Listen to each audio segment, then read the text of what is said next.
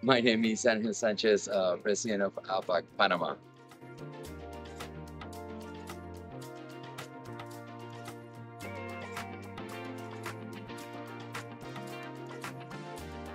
Well, the Congress help us do more of a personal brainstorm about new routes, new corridors, and the way to move things faster instead of just having to preoccupy ourselves with these disruptions.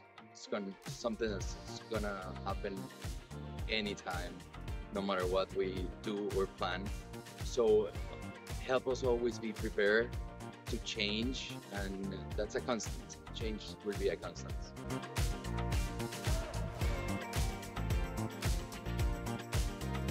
Well, we'll be excited about our culture, about the biodiversity, and to know this is the first Congress of net zero carbon emissions. So we may prepare, and the conversation should be about how we start healing the planet and doing our best for it.